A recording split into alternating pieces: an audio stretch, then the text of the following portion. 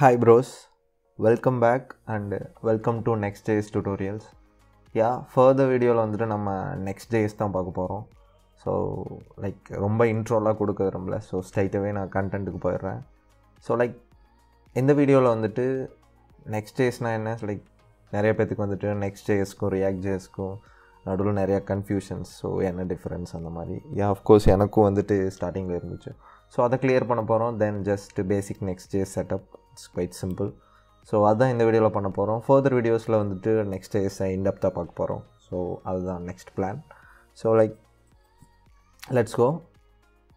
So first of all, what is Next.js? So you can see பெருசாக போட்டிருக்காங்க home பேஜில். Next.js is a React framework. So S, நிறைய பேர் confuse பண்ணிக்கிறாங்க Next.jsம் வந்துட்டு React.jsம் வேறு ரெண்டுமே கம்பீட் பண்ணுது அப்படின்னு. அஃப்கோர்ஸ் அப்படி கிடையவே கிடையாது. ஸோ எப்படி ஜாவா ஸ்கிரிப்டை வந்துட்டு டைப்ஸ்கிரிப்ட் வந்துட்டு அதிக ஃபீச்சர்ஸ் கொடுக்குதோ ஜாவா ஸ்கிரிப்டுக்கு, சிஎஸ்எஸ்லேருந்து எப்படி டெய்ல்வின் சிஎஸ்எஸ் ஒரு சிஎஸ்எஸ்க்கு ஃப்யூச்சர் எப்படி டெய்ல்வின் சிஎஸ்ஸோ அதே மாதிரி React.jsோட அட்வான்ஸ்டு React.jsோட ஃப்யூச்சர் தான் Next.js. So it should be clear. So Next.js வந்துட்டு எவ்வளவோ ரியாக்டை விட மேலே அப்படின்னு சொல்லலாம். ஸோ எப்படி அப்படின்னா, take a simple example. Lot of applications வந்துட்டு நிறைய அப்ளிகேஷன் நீங்கள் வெப்பில் பார்க்கலாம். ஸோ ஒன் ஆர் வே ரெண்டு வழியாக தான் அதை பில்ட் பண்ணியிருக்க முடியும். ஒன் வந்துட்டு ஃபுல்லாக கிளைண்ட் சைடு ரெண்டர் ஆகிற அப்ளிகேஷன்ஸ், இன்னொன்று வந்துட்டு ஃபுல்லாக சர்வர் சைடு ரெண்டர் ஆகிற அப்ளிகேஷன்ஸ். ஸோ ரெண்டுக்கும் இருக்கிறது என்ன வித்தியாசம் அப்படின்னா, கிளைண்ட் சைடு அப்ளிகேஷன்ஸ் வந்துட்டு பெரிய ஜாவாஸ்கிரிப்ட் பண்டில் ப்ரொடியூஸ் பண்ணும். எக்ஸாம்பிள் நம்மளோட pure React.js. So React.js, let me search. So S, React.js வந்துட்டு fully client side rendered application. Okay, so இதில் என்ன ட்ராபேக்ஸ் அப்படின்னா, கிளைண்ட் சைடு ரெண்டர் ஆகிற அப்ளிகேஷன்ஸில் வந்துட்டு ஜாவாஸ்கிரிப்ட் பண்டில் பெருசாக இருக்கிறனால இனிஷியலாக லோட் டைம் அதிகமாக இருக்கும். ஸோ ஃப்யூச்சர் வந்துட்டு மெயின்டெனன்ஸ் கம்மியாகும். நீங்கள் வந்துட்டு நிறைய கண்டென்ட்ஸ் வந்துட்டு ஃபெச் பண்ணுறீங்க அப்படின்னா, நிறைய ஜாவா ஸ்கிரிப்ட்ஸ் வந்துட்டு யூஸ் பண்ணுறீங்க அப்படின்னா பண்டில் பெருசாகும். பெர்ஃபார்மன்ஸ் வந்துட்டு பெரிய பெரிய அப்ளிகேஷனுக்கு வந்துட்டு கம்மியாகும். சின்ன அப்ளிகேஷன் அப்படின்னா no problem, React will be fine. So next இருக்கிறது வந்துட்டு server side rendered application. Most of the think Amazon கூட சர்வர் சைட் ரெண்டர்ட் அப்ளிகேஷன் தான். ஸோ நீங்கள் அந்த அப்ளிகேஷன்ஸ்லாம் பார்த்தீங்க அப்படின்னா எல்லா கண்டென்ட் ஜாவா ஸ்கிரிப்ட் எல்லாமே வந்துட்டு சர்வர் சைடு ஒவ்வொரு பேஜுக்குமே ரெண்டர் ஆகி வரும். அந்த அப்ளிகேஷனில் என்ன பிரச்சனை அப்படின்னா, பர் பேஜ் ஈச் பேஜுக்கு வந்துட்டு ஸ்லோவாக இருக்கும். நீங்கள் ஒவ்வொரு பேஜ் லோட் ஆகும், கிளிக் பண்ணும்போதும் அது லோட் ஆகி வரும், கொஞ்சம் டைம் எடுத்துக்கும். பிகாஸ் ஒவ்வொரு பேஜுக்கும் ஜாவா ஸ்கிரிப்ட் லோட் ஆகுது. இங்கே கிளைண்ட் சைடு அப்படி இல்லை, டோட்டலாக லோட் ஆகுது. ஜாவா ஸ்கிரிப்ட் ஃபுல்லாக லோட் ஆகுது. அதனால் ரியாக்டில் பார்த்தீங்கன்னா குயிக்காக ஒன்ஸ் ஃபஸ்ட் டைம் ஸ்லோவாக லோட் ஆகும், ஆஃப்டர் தட் குயிக்காக லோட் ஆகிடும் எல்லா பேஜும். So that's the issue. Server side render அப்ளிகேஷனில் எல்லா பேஜுமே வந்துட்டு மினிமமான ஸ்பீடில் ரெண்டர் ஆகும். இதுதான் ஓவரால் நீங்கள் வெப்பில் பார்க்குற அப்ளிகேஷன்ஸ் மோஸ்ட்லி இப்படி தான் இருக்கும். ஸோ இதை மாற்றுறதுக்கு தான் Next.js வந்திருக்கு அப்படின்னு வச்சுக்கோங்களேன். ஸோ Next.js என்ன பண்ணுது அப்படின்னா, client side rendering ரியாக்டையும் plus server side rendering அப்ளிகேஷனையும் ஒன்றா சேர்த்து நான் ரெண்டுமே பண்ணுவேன் அப்படின்னு சொல்லுது Next.js. ஸோ இதுதான் quite simple introduction for Next.js. So எப்படி என்னென்னலாம் பண்ணலாம் அப்படின்றத நம்ம ஃப்யூச்சர் வீடியோஸில் பார்க்கலாம். இப்போ ஜஸ்ட் ஒரு டாக்குமெண்டேஷன் ஒரு Gothrough பண்ணலாம். ஸோ இனிஷியலாக வந்துட்டு நான் Next.js ஸ்டார்ட் பண்ணும்போது எனக்கு ரொம்ப பிடிச்ச விஷயம் இந்த பேஜஸ் தான்.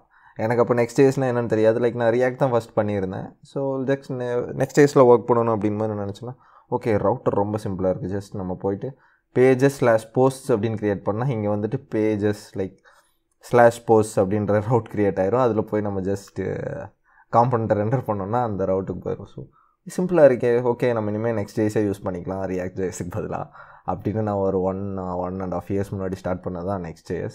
ஸோ அதுக்கப்புறம் தான் அந்த Next.jsல இருக்கிறதுலாம் என்ன, கிளைண்ட் சைட் ரெண்டரிங்னா என்ன, சர்வர் சைட் ரெண்டரிங்னா என்ன, ஸ்டாட்டிக் சைட் ஜென்ரேஷன் என்ன அப்படின்ற Next.jsோட உண்மையான பவரே எனக்கு புரிஞ்சுது அப்படின்னு வச்சுக்கோங்களேன். So first of all start பண்ண வேண்டியது பேஜஸ். ஸோ எப்படி Next.jsல, ஸோ நீங்கள் வந்துட்டு மேபி நீங்கள் React யூஸ் பண்ணியிருந்தீங்க அப்படின்னா React ரவுட்டர் DOM கேள்விப்பட்டிருப்பீங்க. ஸோ சூப்பர், எனக்கு பிடிச்ச ஒரு டாக்குமெண்டேஷன். React router. ஸோ இதில் வந்துட்டு நம்ம ஜஸ்ட் பார்த்திங்கன்னா சிம்பிளி ரவுட் க்ரியேட் பண்ணுவோம். பார்த்திங்கன்னா ரவுட் என்ன path அப்படின்றதெல்லாம் டெக்ளேர் பண்ணுவோம். ஸோ இது வந்துட்டு ரியாக்டோட ரவுட்டர். ஸோ லைக் Next.jsல வந்துட்டு கொஞ்சம் சிம்பிள் எஃபிஷியன்ட்டும் கூட. நீங்கள் ஒரு பேஜஸ்னு ஃபோல்டருக்குள்ளே போஸ்ட் அப்படின்றத க்ரியேட் பண்ணிட்டீங்க அப்படின்னா லைக் திஸ் வே path aboutன்னு இருக்கா, சேம் வே பேஜஸ்குள்ளே போய்ட்டு நீங்கள் about.js அப்படின்ற ஒரு ஃபைல் க்ரியேட் பண்ணிட்டீங்க அப்படின்னா அது உங்களுக்கு ஒரு ரவுட்டை க்ரியேட் பண்ணி கொடுத்துரும். ஜஸ்ட் அதில் போய் நீங்கள் ஒரு காம்பனண்ட் என்டர் பண்ணிங்கன்னா just your component is ready. அந்த ரவுட்டுக்கு வந்துட்டு ஜஸ்ட் அந்த காம்பனண்ட் லோட் ஆகும். That's it. ஸோ அதுதான் pages. So next data fetching.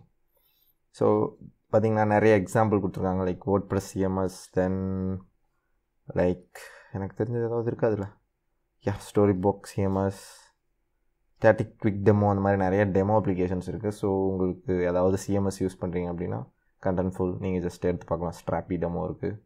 So it's just example applications நீங்கள் எடுத்து பார்க்கலாம். ஸோ டேட்டா ஃபெச்சிங்குள்ளே வந்தீங்க அப்படின்னா 3 பிக் அயன்மேன், தார், கேப்டன் அமெரிக்கா 3 பேர் இருக்காங்க. So get static props, get static batch, get server side props. So இந்த ரெண்டும் வந்துட்டு ஸ்டாட்டிக் சைட் ஜென்ரேஷனுக்கு இங்கே பார்த்தீங்கன்னா போட்டிருக்காங்க. லைக் இது ரியாக்டோ கொஞ்சம் பூஸ்டப் பண்ணுதுன்னு வச்சுக்கோங்களேன். ஸோ இதுதான் like big man captain America server side rendering. So Next.jsோட ஒரு ஃபியூச்சர் அப்படின்றது தான் இந்த சர்வர் சைட். Next.jsஐ வந்துட்டு கொஞ்சம் நெக்ஸ்ட் லெவலுக்கு கொண்டு போகிறது இந்த சர்வர் சைட் ரெண்டரிங் அப்படின்றது. ஸோ திஸ் ஒன் இதையும் நம்ம பார்க்க தான் போகிறோம். லைக் இந்த 3க்குமே தனித்தனி வீடியோ பிளான் பண்ணியிருக்கேன். ஸோ நான் இப்போ Next.js 12 வந்துட்டு லைக் சர்வர் காம்போனன்ட்ஸ் வந்திருக்கு. ஸோ அது இன்னும் வந்துட்டு பீட்டாவில் இருக்குதுன்னு நினைக்கிறேன். ஸோ இன்னும் ஸ்டேபிள் ஆகலை. பட் ஸ்டில் அதுவும் சர்வர் சைட் ரெண்டரிங் தான் வருது. So most powerful. ஸோ அதையும் நம்ம ஃப்யூச்சரில் பார்க்க தான் போகிறோம். நான் இப்போது ஸோ பேசிக்லி கெட் இனிஷியல் ப்ராப்ஸ்ன்னு ஒன்று இருந்துச்சுன்னு நினைக்கிறேன் நான் Next.js ஸ்டார்ட் பண்ணும்போது. ஸோ இப்போ அதை ரிமூவ் பண்ணிட்டு ஸ்டாட்டிக் ப்ராப்ஸ், ஸ்டாட்டிக் பேட்ச் அப்படின்னு கொண்டு வந்திருக்காங்க. ஸோ பார்த்திங்கன்னா இதிலே போட்டிருக்காங்க fetch data at build time. So data வந்துட்டு நம்ம பில்ட் டைமில் கம்போனன்ட் பில்ட் ஆகிற டைமில் ஃபெச் பண்ணுவோம். அதனால் ஃபாஸ்ட்டாக இருக்கும். நெக்ஸ்ட் வந்துட்டு டைனமிக் ரவுட்ஸ். ஸோ பேஜஸ் வந்துட்டு ப்ரீ ரெண்டர் பண்ணி நம்ம வச்சுப்போம் லைக் இதே மாதிரி. ஸோ லைக் டாக்ஸ்குள்ளே பேசிக் ஃபீச்சர்ஸ்னு ஒன்று இருக்குது, லைக் அட்வான்ஸ்டு ஃபீச்சர்ஸ்னு ஒன்று இருக்குன்னா அதை நம்ம ஆல்ரெடி ஜென்ரேட் பண்ணி வச்சுப்போம். ஜஸ்ட் ஒன்ஸ் யூசர் வரும்போது ஃபஸ்ட் யூசருக்கு அதை ஜென்ரேட் பண்ணுவோம். நெக்ஸ்ட் வர 10,000 யூஸராக இருந்தாலும் 1,00,000 யூஸராக இருந்தாலும் அது ஜென்ரேட் ஆனதுலேருந்து சர்வ் ஆகும். So that's so peak power static batch. So get server side props இது வந்துட்டு so fetch data on each request. இது பேசிக்காக server side rendering. So like நான் என்ன சொன்னேன் உங்களுக்கு, கிளைண்ட் சைட் ரெண்டர் ஆகிற அப்ளிகேஷனுக்கு அந்த பவர் கம்மி அப்படின்னு சொன்னேன்ல, இனிஷியலாக பூட் டைம் பிரச்சனை வரும் அதெல்லாம் நான் சொன்னேன்ல, அதே மாதிரி சர்வர் சைட் ரெண்டர் ஆகிற அப்ளிகேஷனில் வந்துட்டு பர் பேஜ் வந்துட்டு லோட் டைம் அதிகமாக இருக்கும். பட் ஸ்டில் இட் வில் ஃப்ளோலெஸ்ஸாக நல்லா ஒர்க் ஆகும் அப்படின்னு சொன்னேன். ஸோ லைக் அந்த சர்வர் சைட் ரெண்டர் பண்ணுறதுக்கு லைக் எக்ஸ்ட்ராவாக நம்ம கிளைண்ட் சைட் ரெண்டரிங்கான அப்ளிகேஷனில் சர்வர் சைட் ரெண்டர் ப்ராப்ஸ், அதாவது நம்ம சர்வரில் டேட்டா ஃபெச் பண்ணணும்னு நினைக்கிறோம், ஆர்எல்ஸ் வந்துட்டு சர்வரில் வந்துட்டு ஏதாவது ஒரு லாஜிக் பெர்ஃபார்ம் பண்ணணும் அப்படின்னு நினைக்கிறோம் அப்படின்னா அது கிளைண்ட் சைடோட பெர்ஃபார்மன்ஸை எஃபெக்ட் பண்ணாமல் லைக் நம்ம இந்த ஃபங்க்ஷன் யூஸ் பண்ணிக்கலாம். ஸோ இதெல்லாமே நீங்கள் பார்த்துட்டு பயப்பட தேவையில்லை. இது ஜஸ்ட் 3 ஃபங்க்ஷன்ஸ் Next.js ஆப்பில் ரவுட்டர்லேயே ஆகட்டும், Next.js ஃபைல்ஸில் நம்ம ஃபைல் சிஸ்டத்தில் இந்த 3 ஃபங்க்ஷன்ஸையும் நம்ம யூஸ் பண்ணிக்கலாம். யூஸ் பண்ணி அந்த பவரை நம்ம வந்துட்டு லைக் எடுத்துக்கலாம்னு வச்சுக்கோங்களேன். That's it. So like next image optimisation ஒரு பிக் பார்ட் Next.jsல. லைக் நீங்கள் ஒரு இமேஜ் வந்துட்டு வைக்கிறீங்க அப்படின்னா லைக் யூஸ் பண்ணுறீங்க, ஒரு அப்ளிகேஷன் யூஸ் பண்ணிங்கன்னா அது ரெஸ்பான்சிவாக இருக்கான்னு பார்க்கணும். ப்ளஸ் 1 MB 500 KB இருந்துச்சு அப்படின்னா அதெல்லாம் நீங்கள் யூஸ் பண்ண முடியாது. லைக் பிகாஸ் பேஜ் லோடு வந்துட்டு ரொம்ப கம்மியாகும். ஸோ பர்ஃபார்மன்ஸ் ஆப்டிமைசேஷனுக்காக இமேஜ் காம்பனண்ட் அவங்க கொடுக்குறாங்க Next.js. ஸோ இதில் வந்துட்டு நீங்கள் இமேஜ் வந்துட்டு ஜஸ்ட் சோர்ஸ் கொடுத்தீங்கன்னா எனி இமேஜ் டேக் மாதிரி தான் எதுவும் ஒர்க் ஆகும். பார்த்தீங்கன்னா சோர்ஸ் கொடுத்தீங்க அப்படின்னா ஸோ பர்ஃபார்மன்ஸ் ஆப்டிமைஸ் பண்ணிக்கும். பிக்சர் 1 MB இருந்தாலும் அது கம்ப்ரஸ் பண்ணிக்கும். தென் இமேஜோட ஸ்க்ரீன் சைஸுக்கு ஏற்ற மாதிரி இமேஜை வந்துட்டு லைக் வச்சுக்கோங்களேன். That's it. So lot of things. So like TypeScript, டைப்ஸ்கிரிப்டில் தான் வந்துட்டு நான் இந்த டுட்டோரியல்ஸை கொண்டு போக போகிறேன். லைக் வை நாட் லைக் ஜாவாஸ்கிரிப்டில் தான் போன டுட்டோரியல்ஸ்லாம் பண்ணோம், லைக் டைப்ஸ்கிரிப்டில் பண்ணலாமே, it's not a big deal. So நம்ம டைப்ஸ்கிரிப்ட் ரொம்ப கான்சன்ட்ரேட் பண்ண மாட்டோம். ஸோ மெயின் வந்துட்டு Next.js தான் நம்ம ஃபர்தர் டுட்டோரியல்ஸில். ஸோ லைக் நிறையா இருக்குது, ரவுட்டிங்ஸ், API ரவுட்ஸ், தென் எப்படி டெப்ளாய் பண்ணலாம். பேசிக்கலி Next.js வந்து நீங்கள் பார்த்தீங்க ஹோம் பேஜ்லேயே கொடுத்துருப்பாங்க ஃபார் ப்ரொடக்ஷன் அப்படின்னு. ஸோ Next.js அப்ளிகேஷனை Vercelல டெப்ளாய் பண்ணுறது ரொம்ப ரொம்ப ரொம்ப ரொம்ப ரொம்ப சிம்பிள். ஸோ இதை விட சிம்பிள் எதுவுமே கிடையாது. லைக் நீங்கள் வந்துட்டு கிட்டப்பில் வந்துட்டு ஆட்டோமேட்டிக் டெப்ளாய்மெண்ட் எல்லாமே வந்துட்டு ரொம்ப சிம்பிளாக பண்ணிக்கலாம் Next.jsல. ஸோ அதெல்லாம் நம்ம பார்க்க தான் போகிறோம். லைக் அண்ட் ஆல்சோ சர்வரில் டெப்ளாய் பண்ணுறதும் ஒரு கஷ்டம்லாம் கிடையாது. பட் ஸ்டில் ரொம்ப சிம்பிள்னு வச்சுக்கோங்களேன் Vercelல டெப்ளாய் பண்ணுறது. So this is it. So future டுட்டோரியல்ஸில் நம்ம ஒன்றுனா பார்க்க போகிறோம். So that's what intro is. தென் வந்துட்டு Next.js ஆப் க்ரியேட் பண்ணுறது. So it's quite very simple. Just நம்ம டாக்ஸ் போய்க்கலாம். Getting started I think npx create next app. So நம்ம டைப்ஸ்கிரிப்டில் பண்ண போகிறோம். ஸோ டைப்ஸ்கிரிப்ட் எடுத்துக்கலாம். ஸோ ஜஸ்ட் இதுதான் கமாண்ட். ரொம்ப simple. Like open YouTube next tuts sorry next tuts mkdir next tuts cd. I think we don't need a name. I think 1 minute or so just நான் folder remove பண்ணிக்கிறேன். just நம்ம அந்த பேர்லயே create பண்ணிக்கலாம். so npx create next app at latest typescript then app name. in case நீங்கள் ஃபோல்டருக்குள்ளே இருந்தீங்க அப்படின்னா ஸ்ட்ரைட்டாகவே இதே கமாண்ட் யூஸ் பண்ணிக்கலாம். இல்லை அப்படின்னா ஆப் நேம் என்ன கொடுக்குறீங்க அப்படின்றது மேபி நான் ஃப்யூச்சரில் ஆப் நேமை மாற்றலாம். பட் ஸ்டில் இப்போதைக்கு இட்ஸ் ஓகே. நெக்ஸ்ட் டுட்ஸ் அப்படின்னு நினைக்கிறேன். So it will create the app. We can just app எப்படி இருக்குது லைக் ஸ்டார்ட் பண்ணுறது மட்டும் பார்த்துட்டு ஃபர்தராக நெக்ஸ்ட் வீடியோவில் கண்டினியூ பண்ணிக்கலாம். So just wait for the installation.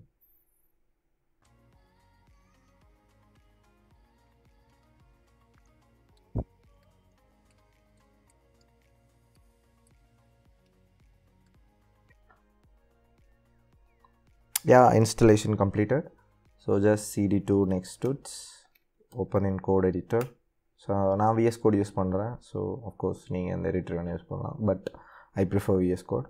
So இப்போ பாத்தீங்கன்னா just app structure, the good app structure. Pagesல பாத்தீங்கன்னா APIs இருக்கு. So இந்த API இதையும் நம்ம என்னன்னு பார்க்க தான் போறோம். But still இப்போதைக்கு we not doing it. So basically this is pages and this is the app structure. So பாத்தீங்கன்னா like பேஜஸில் வந்துட்டு app.js இருக்கும். இதுதான் மெயின் ஃபைல். நம்ம எப்படி ரியாக்டில் வந்துட்டு app.jsோ அதே மாதிரி தான் இதுவும். ஸோ பேசிக்காக document.js tsx இருக்குது. So that's it. So that's it. App installation ton. Then we can just start it. I think on dev.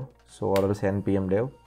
That's the command. So build command இருக்குது பார்த்தீங்கன்னா build or dev. So just ESLint pre-installed நினைக்கிறேன். I think no. ESLint, yeah, ESLint also pre-installed. நீங்கள் just link பண்ணிங்கனாலும் உங்களுக்கு ஏதாவது warnings உங்களோட code மெயின்டெனன்ஸ்க்கும் bit help பண்ணுது Next.js. So just I think started in 3000. So just visit பண்ணலாம். So pretty much it. So பார்த்தீங்கன்னா Next.js app. So ஸ்ட்ரைட்டாகவே documentation எல்லாத்துக்கும் link கொடுத்துருக்காங்க. That's it. So நம்ம நெக்ஸ்ட் வீடியோஸில் வந்துட்டு நம்ம டுட்டோரியல்ஸை கண்டினியூ பண்ணலாம். So see you guys in the next video.